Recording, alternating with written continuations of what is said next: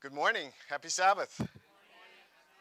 Um, it's a privilege to be worshiping with you this morning. My wife and I haven't worshiped in this church very often. We were here last week, and then I think it was at least a couple of years before that when we were here. But I always remember coming here because it's such a warm, friendly church. You're such a warm congregation. Praise the Lord for that. So this morning, the message is entitled Embracing God's Goodness. But let me start by asking you a question. How many of you guys believe that God is good? Can you say God is good? All the time? All the time? That's amen. Praise the Lord. That's right. God is looking out for us all the time. He's not like us, right? He doesn't take naps. He doesn't sleep or slumber. He doesn't get bored, right? He doesn't decide that he's just too busy. He has something else to do. And when I think about God looking out for us all the time, I'm reminded of a story. It's about a mother whose kindergarten-age son wanted to walk to school alone, and his name was Timmy. And mom wanted to give Timmy an opportunity to feel independent, but at the same time she wanted to know that he was safe. And so she had this idea of how to handle it. She would ask this neighbor friend of hers if she would follow Timmy to school in the mornings, staying at a distance so he wouldn't probably figure out that she was there. And the neighbor said, yeah, that was great. She's happy to do that because it turns out she and her toddler are up at that time anyway. It'd be a good way for them to get out and get some exercise. And so she agreed. And so the next school day, the neighbor and her little girl set out following behind Timmy. And Timmy was walking to school with another little neighbor girl who he knew. We'll call her Susie. And so this continued for the whole week. And as the two kids walked, they chatted and they kicked stones and twigs. But Susie noticed that this same lady had been following her for the whole week. And finally, she couldn't take it anymore. And she asked Timmy, she said, "Do you know that lady?" And Timmy says, yeah, sure, I know who she is. That's my mom's friend, Shirley. That's Shirley Goodnest. And that's her daughter, Marcy. So why is she following us, Susie asks. Says, well, Timmy says, every night my mom makes me read this text from the Bible called the 23rd Psalm because she worries about me and stuff. And it says that Shirley Goodness and Marcy will follow me all the days of my life. So I guess we better get used to it. Timmy might have been a little bit confused about the text, but he was right that God's goodness and mercy will follow us all the days of our lives. Amen? Amen. But this morning I want you to know that God doesn't just want us to get used to it. In fact, God wants us to turn around and embrace that goodness. He wants us to grab a hold of it. And he wants us to hold on to it with all the strength that we have. And as Christians, we often associate goodness, God's goodness, with his salvation that he freely offers us. Amen? Has any of you ever been asked the question, are you saved? And, you don't have to give me an answer to this, but think about how you respond to that question. The good news this morning is that if you've accepted Jesus as your personal Savior, and if you've committed to follow him, then you can say with confidence right here, right now, this morning, I have been saved. Amen? Amen. Ephesians chapter 2 and verse 8 tells us that by grace we have been saved. Amen? So there it is. We have been saved. That's a past tense. And the Bible even tells us what we've been saved from, right? Romans chapter 6, verses 23. And by the way, in the interest of time and getting you to potluck at a reasonable time, I'm going to put all my texts on the screen, and I'm going to go a little bit fast. So, if you want to write them down or follow along in your Bible later, that'll be easier than you trying to keep up with the pace of this. So Romans chapter 6:23 tells us the wages of sin is death, but the gift of God is what? Eternal life. And so we learn what we've been saved from. We have been saved from sin's penalty, which is what? Death. That's right. That's right. And that's God's goodness at work, right? That's part of his good news. But the good news is also that God wants to do more than save us from the penalty of sin. You see, God is so good that he also wants to save us from the effects of sin right here on this earth. Right? 1 Corinthians chapter 1, verse 18 says, "For the message of the cross is foolishness to those who are perishing, but to those of us who are being saved, it is the power of God." Now, I want you to notice that being saved, right? Those of you who can think back a little bit to maybe your high school English grammar will recognize there the present progressive tense or the present continuous tense. And this is the tense that we use in English when we want to refer to something that is going on right now and is going to keep going on for some period of time, right? So God is in the process of saving us. Amen? Amen. And then one day, when everyone has had a chance to make a decision from God, the Bible tells us that God will save us from the very presence of sin itself. Amen? Amen. That's what we call glorification, when God makes all things new and we get to go to live with him. And I really love this text. It's one of my favorites. Revelation chapter 21. Verses 4 to 5 tells us that this event is in the future. Let's read it. "And God will wipe away every tear from their eyes. There shall be no more death, nor sorrow, nor crying. There shall be no more pain, for the former things have passed away. Then he who sat on the throne said, Behold, I make all things new. And he said to me, Write, for these words are" what? "Are true and faithful." So brothers and sisters, there's your answer. Here's your answer to that question, are you saved? I have been saved from the penalty of sin. I am being saved right now, right here on this earth, from the very effects of sin. And I will be saved from the presence of sin when God restores the earth. Can you say amen? Amen. And you know, we could probably stop there right now and just go to potluck, right? Because that is the essence of the gospel. Amen? That is God's goodness in a nutshell. But this morning, I want to take a little bit closer look at the process of being saved. I want to look at how God's goodness actually changes us right here on this earth before Jesus comes. What kind of people do we become? How do people around us experience the goodness of God through us? But before we do that, let's pray. Father in heaven, we invite your Holy Spirit to be with us this morning. Father, we pray that you would speak to me and through me, and that you'd open our hearts, Lord, so that we can be impacted by the words that you have for us. In Jesus' name, amen. You know, when I think of God and his goodness, I can't help but think about this text. It's the first text that comes to mind for me, right? Micah chapter 6 and verse 8, and you all know it well. But before this verse, God is pleading with the nation of Israel. And he's saying, look, I'm not satisfied with all these burnt offerings and the calves and the rivers of oil. That's not goodness. That's not goodness. And then through the prophet Micah, prophet Micah says, he, speaking of God, has shown you, O man, what is good. And what does the Lord require of you? But to do justly, and to love mercy, and to walk humbly with your God. And so there, the prophet sums up God's idea of goodness. And he says it's justice, mercy, and humility. And he says that's what God wants from me. But is it that easy? I mean, this seems like a simple text, but then when I step back for a minute and I try to think about it a little bit more, sometimes I realize it can seem a little confusing. Because think about this for a second. If I am to be just, doesn't that mean giving people the treatment they deserve?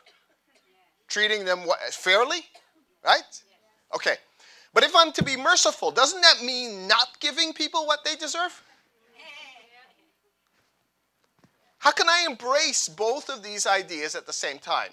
without them being contradictory? Doesn't mercy require some element of forgiveness for me to give a lesser or maybe no punishment, right? I have to be able to forgive.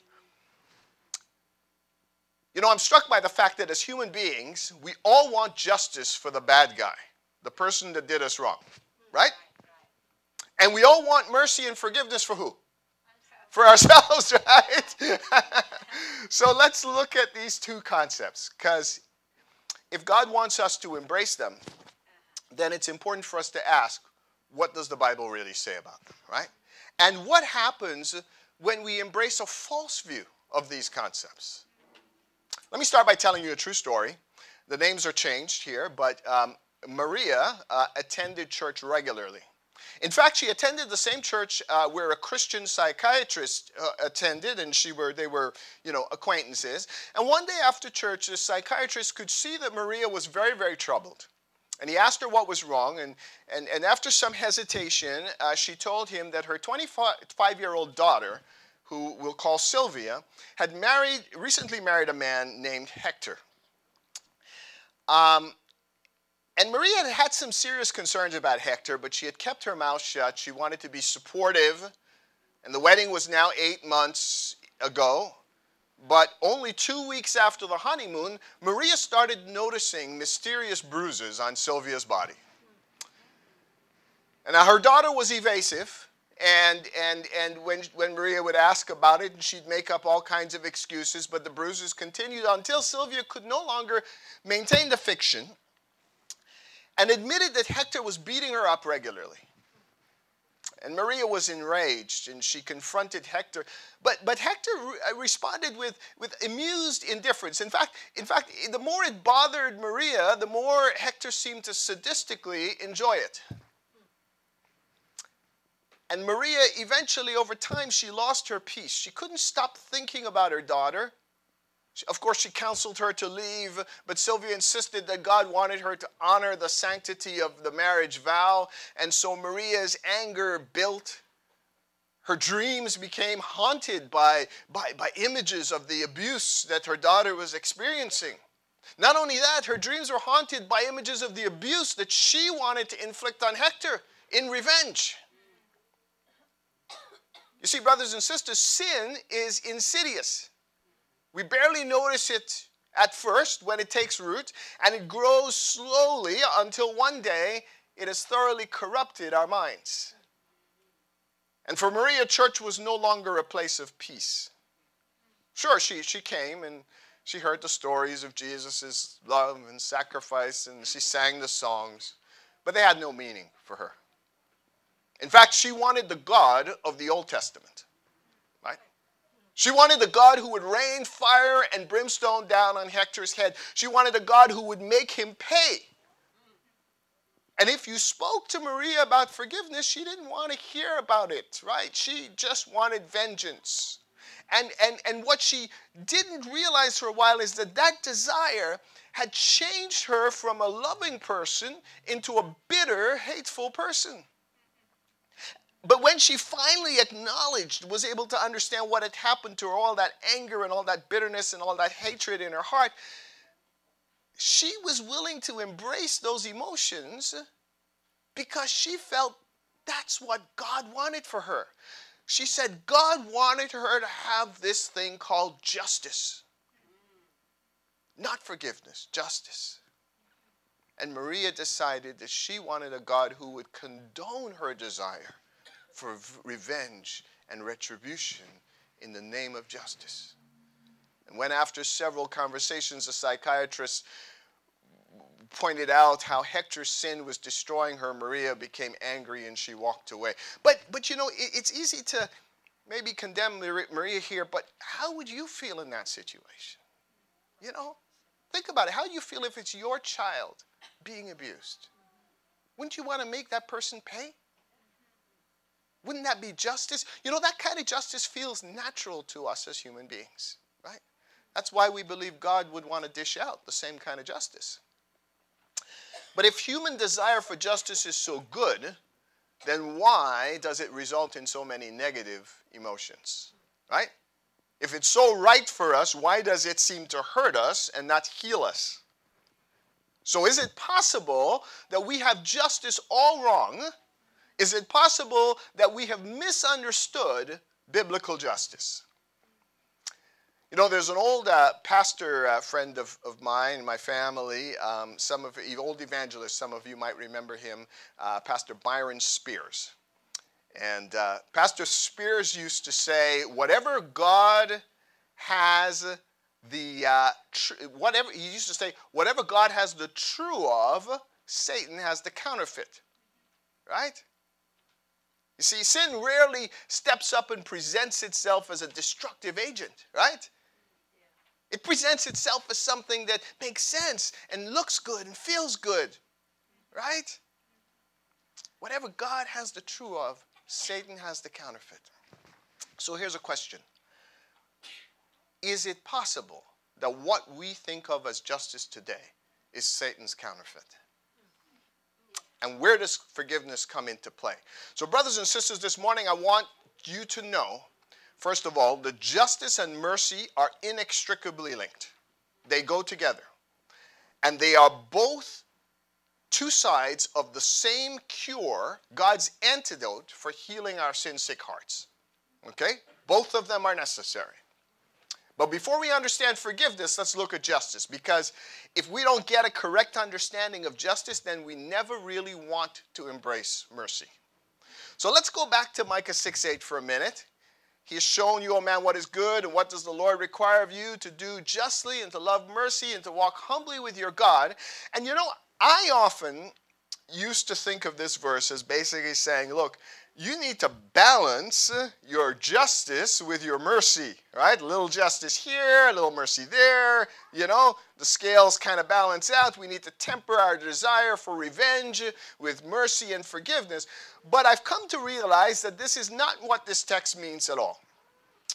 If we go back and we look at the original language that this text was created in, you will find that this word translated here justly can simply be translated as right. Okay? So if we look at this text and we think about it slightly differently, we can read it as saying, act right or do right, love mercy, and walk humbly with your God. Another way of saying it is, God is saying, this is what I want from you. Always do the right thing to others. Then love to forgive others when they do the wrong thing to you. And then finally, when you're starting to think, hey, this is so unfair, just remember that my ways are not your ways. Right? Have humility when you think about who I am and why I know this is good for you.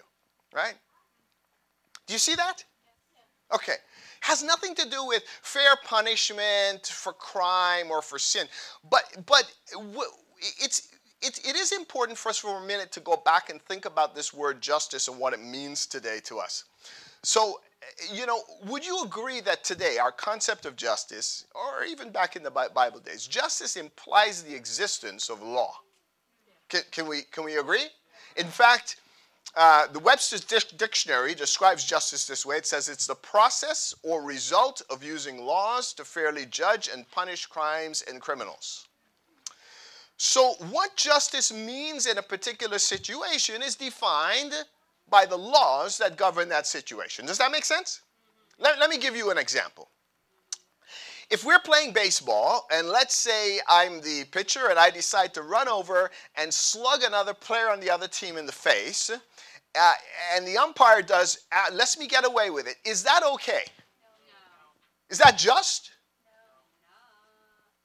No. Okay, of course not, right? Why not? Why isn't it just? Well, because the rules of baseball don't allow me to do that, right? Okay?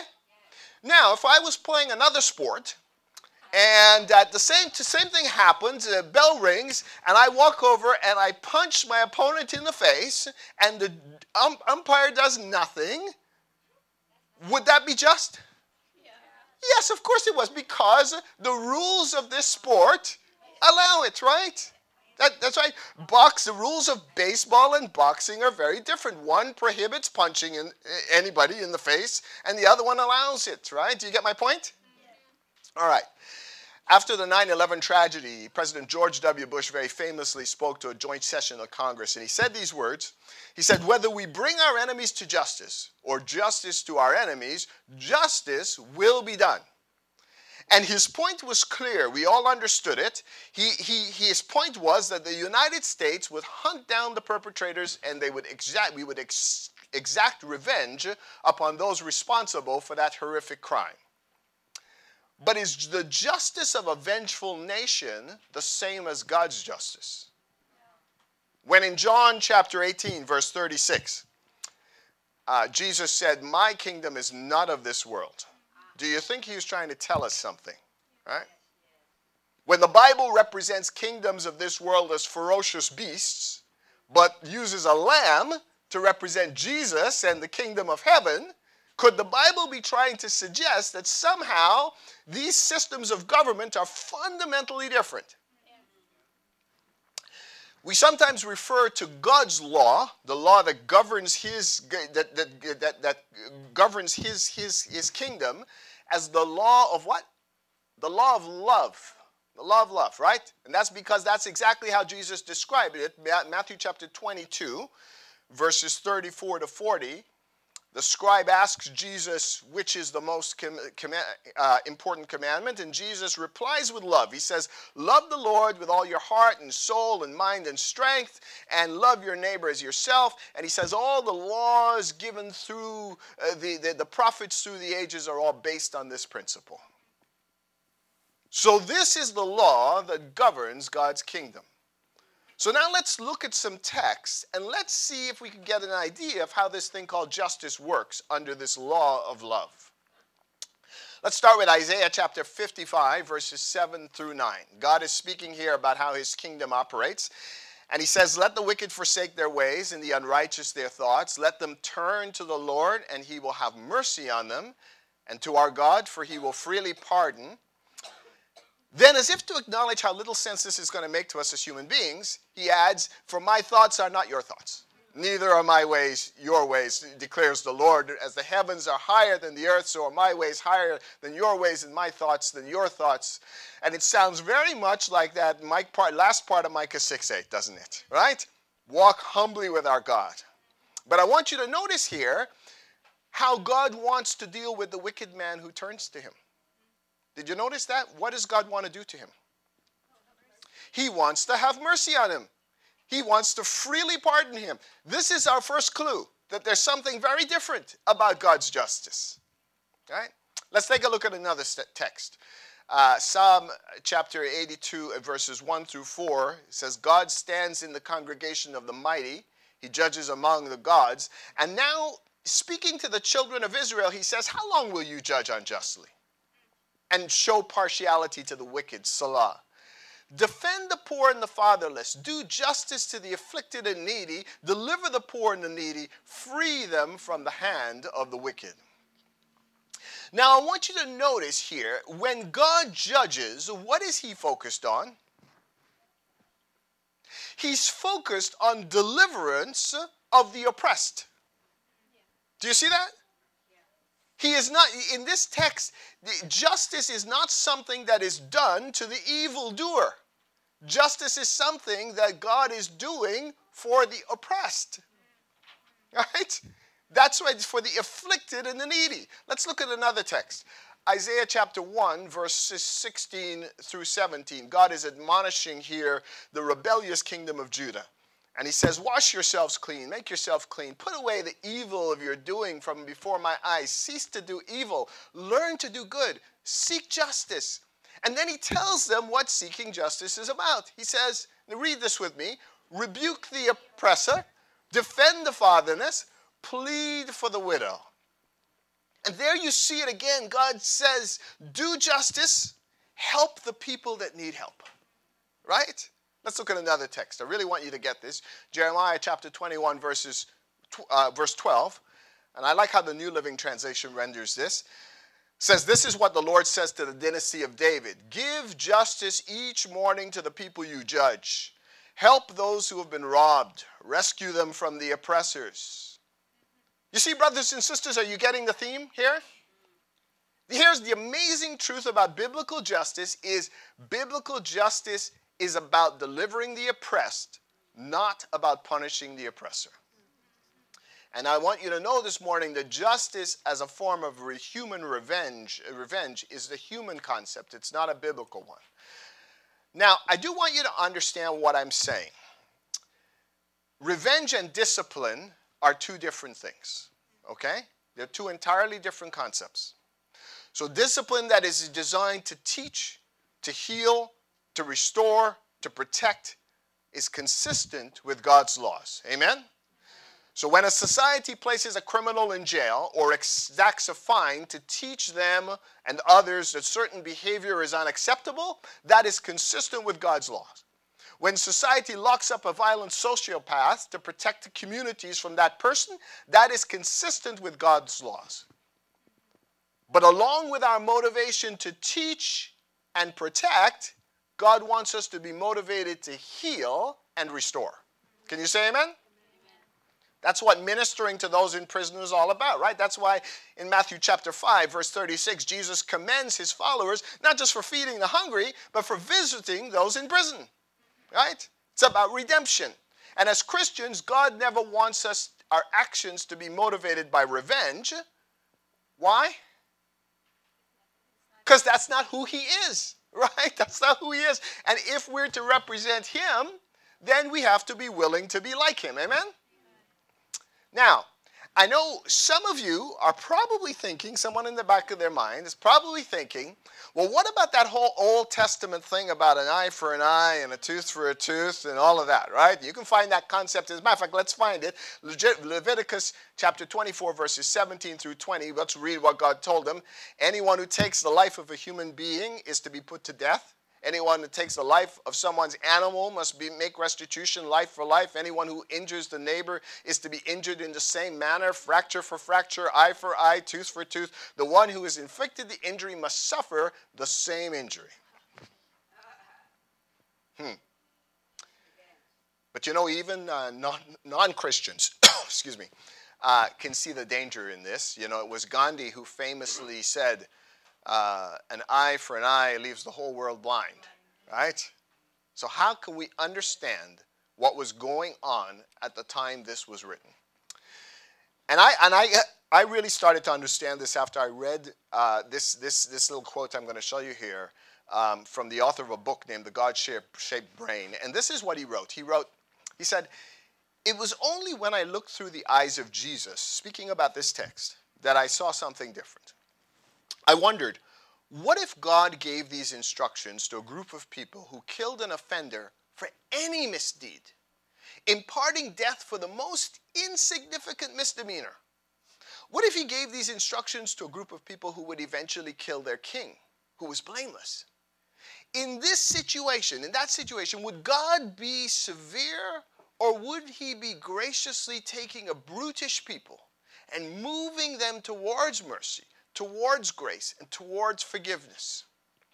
And it reminded me of a story. In August 2007, an NPR journalist reporting from the war in Iraq described a tragedy involving a young Iraqi shepherd boy, less than 12 years old. The boy was playing throwing stones, and one of his stones accidentally hit a farmer's cow in the eye and blinded him. The farmer went home, got his gun, came back, and shot the boy dead. Brothers and sisters, I believe that God's instruction in Leviticus was for a people who were just like that farmer. A people with hearts so hard, it was impossible for them to even conceive of outright forgiveness. A people so selfish and so self-centered, it was impossible for them to love the way God loves us. A people so prone to senseless and disproportionate violence that they would think nothing of killing a child who accidentally hurt a cow. God's instruction was meant to arrest that senseless violence, so that 1,500 years later, when Jesus arrived on the scene, they would be ready to see and hear what God is really like. They would be ready to learn that only forgiveness can really vanquish evil from our hearts. And then Jesus could take those laws that were designed to keep them from self-destructing as a people and tell them what the kingdom of God was really like. In fact, he did exactly that, right? Matthew chapter 5, verses 38 to 45. Jesus said, you've heard it said, an eye for an eye, a tooth for a tooth. But I tell you, do not resist the evil person. If anyone slaps you on the right cheek, do what? Turn the other cheek also. If anyone wants to sue you and take your shirt, hand over your coat as well. If anyone forces you to go 1 mile, go 2 miles with them. Give to the one who asks of you, and do not turn away the one who wants to borrow from you. You've heard it said, that it was said, love your neighbor and hate your enemy. But I tell you, love your enemies and pray for those who persecute you, that you may be children of who? Of your Father in heaven. He causes his sun to rise on the evil and the good, and sends the rain on the righteous and the unrighteous. Look, Jesus was saying, I know you learned all these things. But that was at a time when you were too stiff-necked to ever understand who I really am, to ever understand what my justice is like. That was at a time when I was just trying to keep you from self-destructing by senselessly killing each other. But now I'm here, you can see me in the flesh. Now you can see this is the way my kingdom works. This is who you will need to become if you're to be children of the Heavenly Father. So brothers and sisters, my point here is just simply this. God's justice is about doing right, helping others in need. Okay? And once we let go of this idea that justice is about focusing on retribution, on revenge, on punishing, then we're ready to embrace the biblical concept of mercy and forgiveness. Now remember, I said whatever God has the true of, Satan has the what? The counterfeit, right? Satan has the counterfeit. So would it surprise you that Satan has promoted counterfeit ideas of mercy, right? In fact, he's created a whole series of myths around mercy, and I'm going to very, very quickly go through just a few of those myths. So bear with me here this morning. Myth number 1. Forgiveness comes after the offending individual says they are sorry.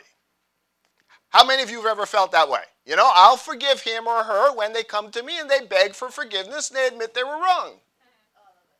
Right?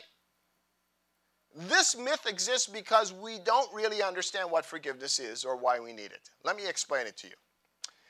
Forgiveness, brothers and sisters, is the antidote for the hardness that sin causes in our hearts. Okay? Let me say that again. Forgiveness is the antidote for the hardness that the sin causes in our hearts. Now let me illustrate it this way. Imagine you have been bitten by a poisonous snake, and the venom starts to slowly work its way through your body. Now unless someone comes along soon and gives you an antidote, you will die. Even though you don't feel sick right now. Okay? You feel perfectly fine right now. Because that's how sin is. All right? Especially when we feel we've been wronged. It's working slowly, insidiously, hardening our hearts. Now imagine for a moment that the entity we had to depend on to give us the antidote is the snake himself. Okay? That's who we need to depend on to get the antidote, the person who caused the harm. How good are our chances of survival? Not very good at all, right? The snake will just bite us again, right? But brothers and sisters, God has arranged things so that we have the power to summon the antidote ourselves. It's called forgiveness. Our ability to forgive is the antidote. Now, imagine that I have the antidote, but I choose not to use it. Why? Because I'm mad at the snake. Does that make any sense?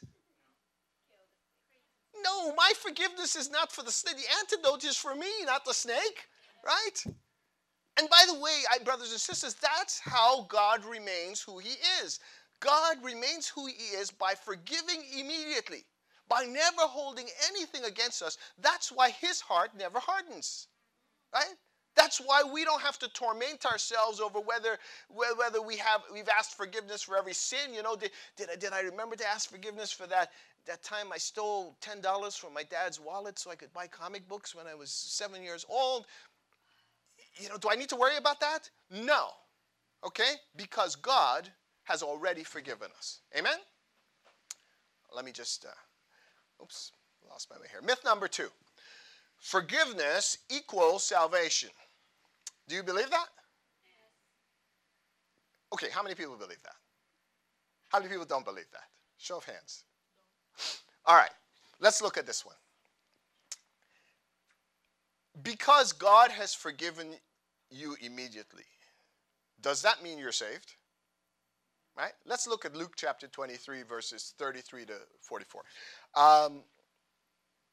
It says, when they came to the place called the Skull, they crucified him there along with the criminals, one on his right and the other on his left. Now, who are the they in this text? The Roman soldiers, right? Right? Okay. And Jesus said, Father, forgive them, for they do not know what they're doing. And they divided his clothes by casting lots. Now, did the soldiers ask for forgiveness before this? No, Jesus immediately forgave them without any need to ask. Does that mean these soldiers were saved? No. Did the act of forgiveness, of Jesus' act of forgiveness, change their hearts? Were they now friends of God? No, because we saw right after his forgiveness, they spent their time dividing up his clothes and casting lots. Right?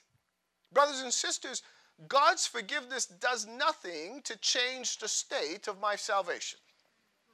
You see, reconciliation requires more than forgiveness. It requires a change in my heart, and it requires a turning away from wrong. We call that repentance. Amen? Imagine that I'm mad at you about something. So the next time I see you, I punch you in the face and walk away. And while you're standing there with your bloody nose, the Holy Spirit impresses you to forgive me. You feel something must be terribly wrong with my life for me to act so violently. You recognize I'm not myself. So you forgive me. You forgive me. And you want to help me, and so you want to find out what's going on, and so you follow me, and you catch up to me, and just as you're about to tell me you forgive me, I punch you in the nose again. Have we accomplished reconciliation? No. Does that mean your forgiveness was not real? No, your forgiveness was real, but until I decide to turn away from my anger and stop punching you in the nose, we're probably not going to be friends, right? We're probably not going to be reconciled.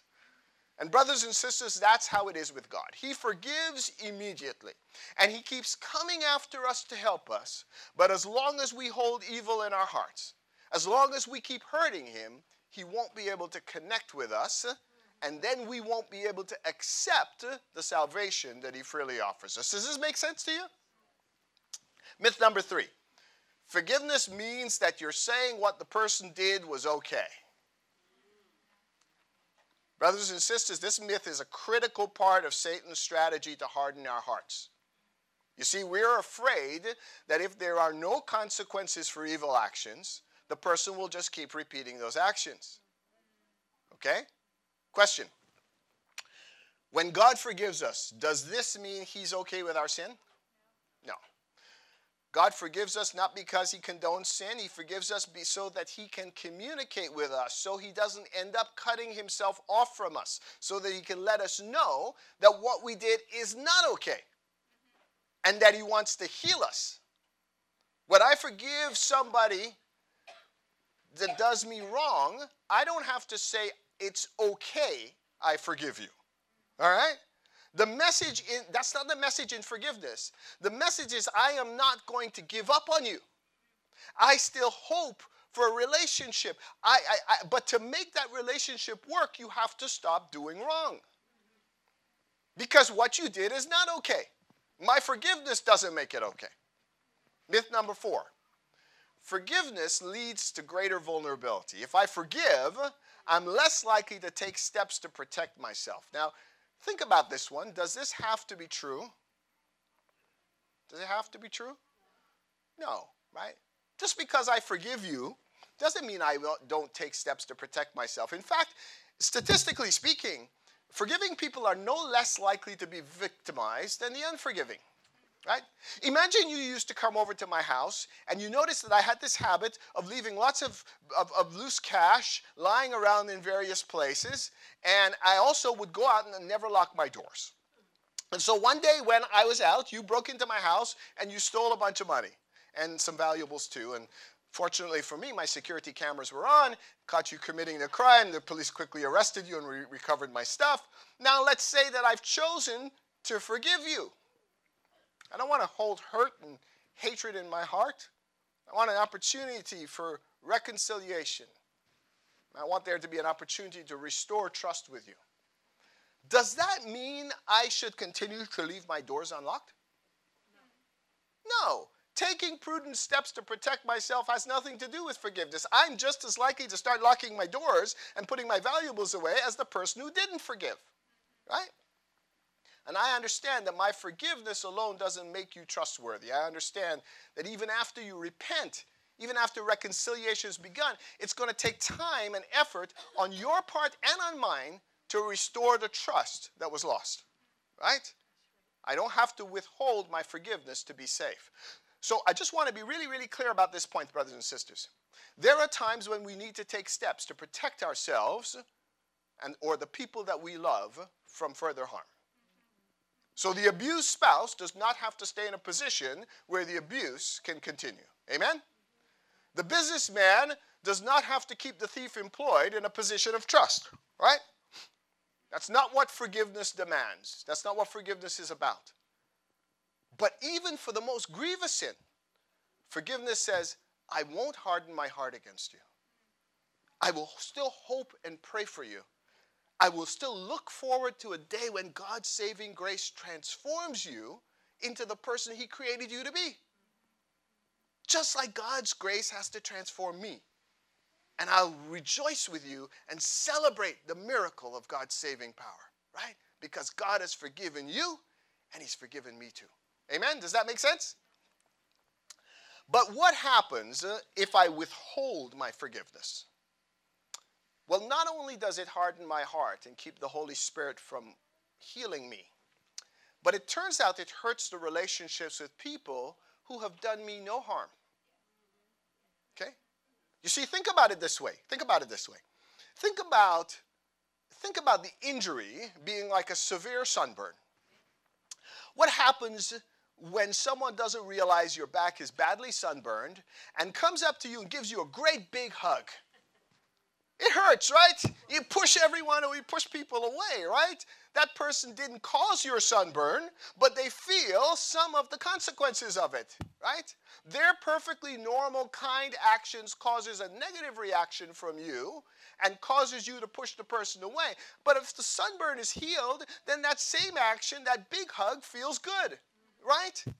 Well, that's how it is when you don't forgive others. All of your other relationships suffer. Your spouse, your children, your family, your friends, people who mean you well, get pushed away. Are you following me?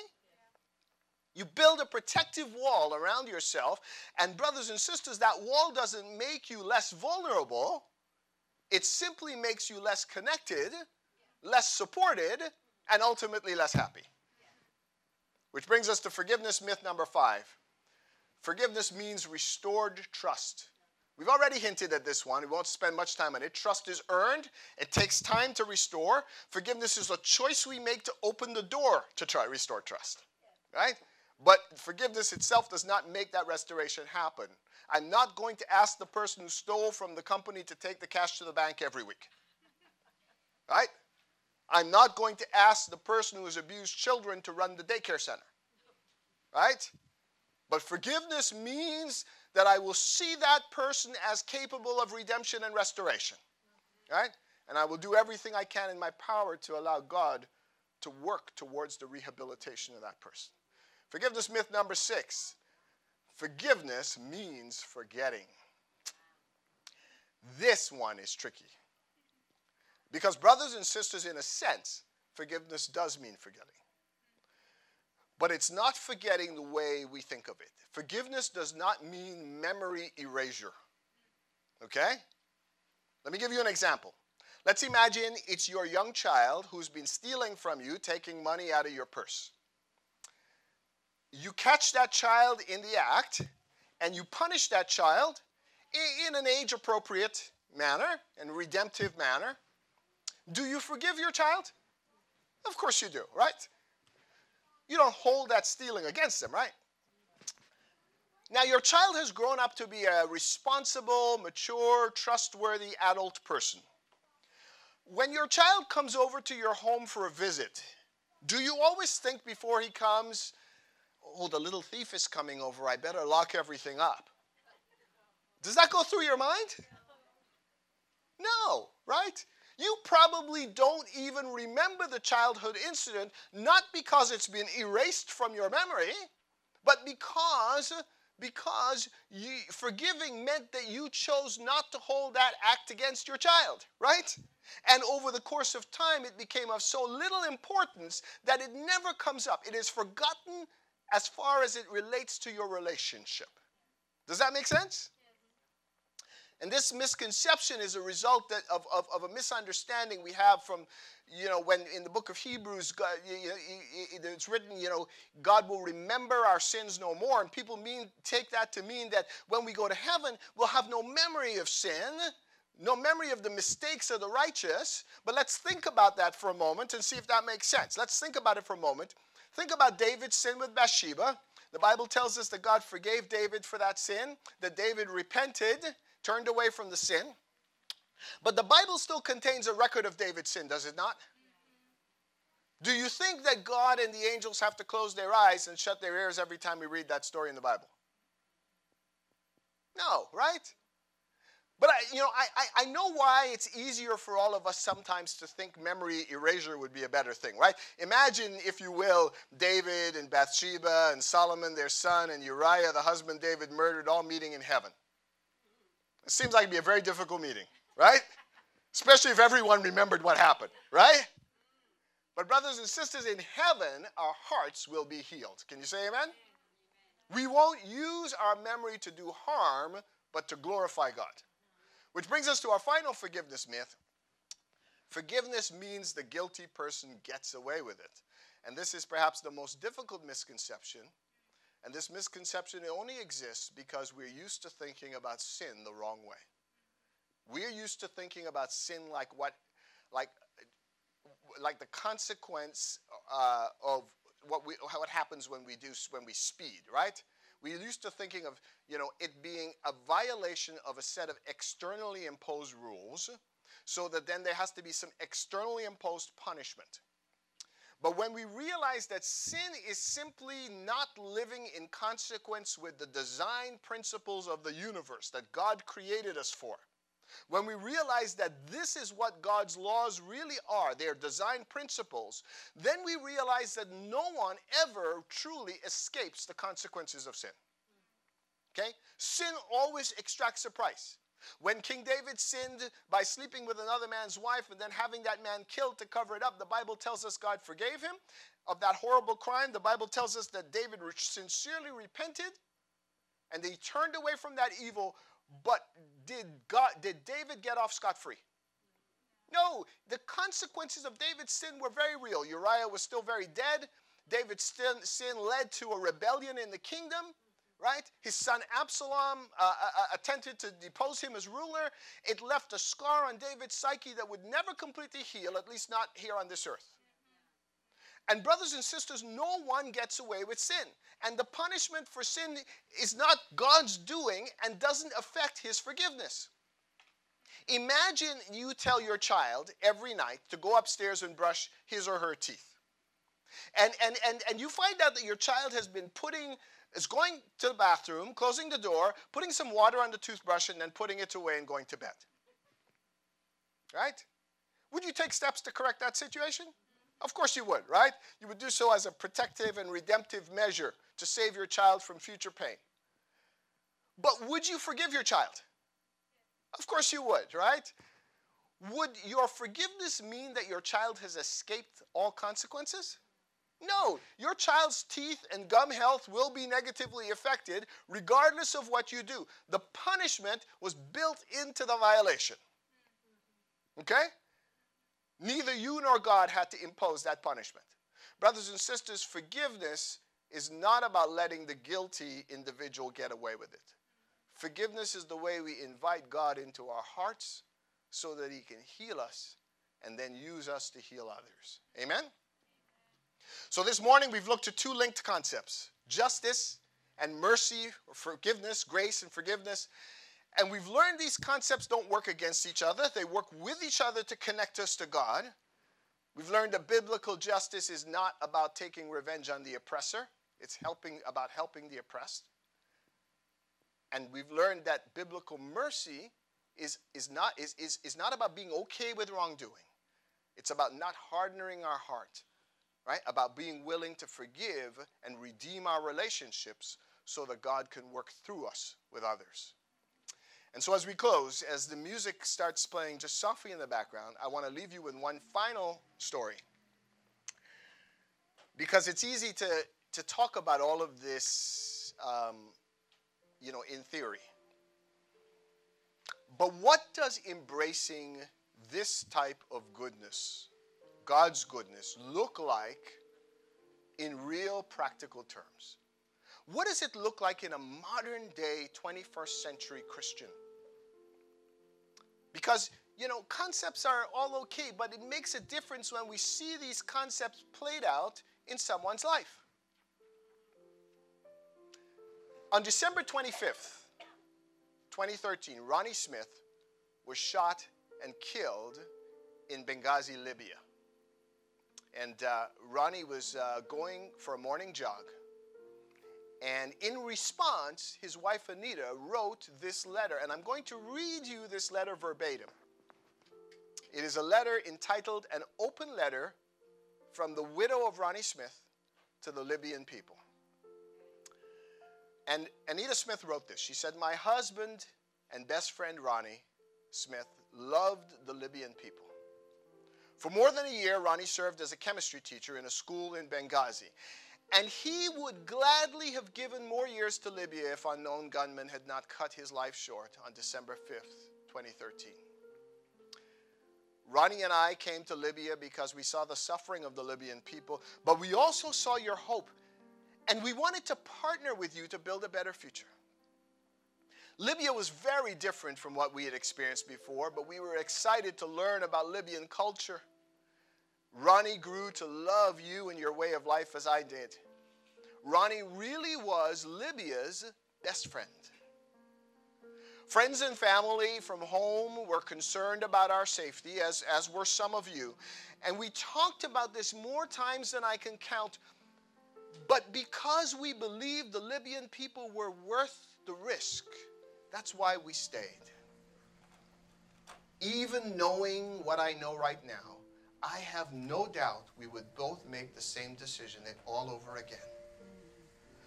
Ronnie loved you all so much, especially as students. He loved to joke with you, tell stories about you, help you with your lives, and challenge you to be all you could be. He did his best to live out his faith humbly and respectfully within a community of people with a different faith. To his attackers, I love you and forgive you. How could I not? For Jesus taught us to love our enemies, not to kill them or seek revenge. Jesus sacrificed his life out of love for the very people who killed him, as well as for us today. His death and resurrection opened a door for us to walk on a straight path to God in peace and forgiveness. Ronnie loved you because God loves you. Ronnie loved you because God loved him, not because Ronnie was so great, but because God is so great. To the Libyan people, I always expected that God would give us a heart to love you. But I never expected you to love us so much. We came to bless you, but you have blessed us much more. Thank you. Thank you for your support and love for Ronnie and our son Hosea and me. Since Ronnie's death, my love for you has increased in ways I never imagined. I feel closer to you now than ever before. I hear people speaking with hate and anger and blame over Ronnie's death, but that's not what Ronnie would want. Ronnie would want his death to be an opportunity for us to show one another love and forgiveness because that's what God has shown us. I want all of you, all of the people of Libya, to know that I'm praying for the peace and prosperity of Libya. May Ronnie's blood shed on Libyan soil encourage peace and reconciliation between the Libyan people and God. Signed, Anita Smith. Brothers and sisters, this is what it means to embrace God's goodness. It means embracing godly justice. Just as Ronnie and Anita Smith were doing, they were helping the oppressed. In other words, they were being just like him. Amen? And it means embracing godly forgiveness, just as Anita Smith has done. Embracing forgiveness of those who have hurt us in ways that are unimaginable. This is God's goodness at work. And this goodness doesn't come naturally. It isn't easy. It doesn't make sense to us. And that's why God asks us in Micah 6:8 to walk humbly with him. Because his thoughts and his ways are beyond our understanding. God alone fully understands how best to cure us of sin. And he has to heal our damaged hearts and our minds to make this kind of justice and forgiveness even possible. But the very medicine he uses for that, the very medicine that he uses for true healing, is biblical justice, helping the oppressed, like Ronnie did, and biblical forgiveness, the kind he placed in Anita's heart. And when we act in ways that are just and forgiving and redemptive, God heals our heart. And guess what happens? More justice and mercy flows out until one day, before we know it, like Anita Smith, we fully reflect who Jesus really is. Brothers and sisters, this morning, Jesus has forgiven us of all the evil that we have ever done, before we even asked. And he simply wants us to embrace, he wants to embrace us as brothers and as sons of his heavenly Father. And he wants to heal us of all the hurt and pain that sin has inflicted. And all he asks is that we turn around and embrace his goodness too. And that we share that goodness with the world, not just through words, but more importantly through how we live. Through how we act justly and love mercy and walk humbly with our gods. If this is your desire this morning, why don't you stand with me as we pray? Father in heaven, we want to embrace your justice and love and mercy. We want to be like you, Lord. We don't want to just read about being like you or talk about being like you. We want you to live your life out in and through us. And Father, you have given us a responsibility here on this earth. We may be the only people that someone out there can see Jesus through. We may be the only conduit for someone to see what Jesus really is like. To someone to see how his justice really works by helping to heal and protect and restore those who have been hurt. We may be the only time anyone in this life, someone may be able to see what true mercy is like. And Father, we know that justice and mercy will transform us. It will allow us to participate, you to participate with us in the process of being saved right here on this earth, as you turn us into people who reflect your image. And so, Father, we know this work, we can't do it ourselves. We know it's beyond our capabilities. But we open our hearts to you this morning, and we invite you in, and we surrender ourselves to you. And we ask you to transform us, Lord. We want to be just like you. And I pray as we leave this place, Lord, that we remember that you love us, that you died for us, and that your everything you gave is because you want us to be like you too. You want us to be able to go home and live with you, Lord. And we look forward to that final day when that process is complete. And when you save us from the very presence of sin itself. And we get to spend time with you in that glorious heavenly kingdom. May this be the reality of every person under my voice. For we ask this in the precious name of Jesus. Amen.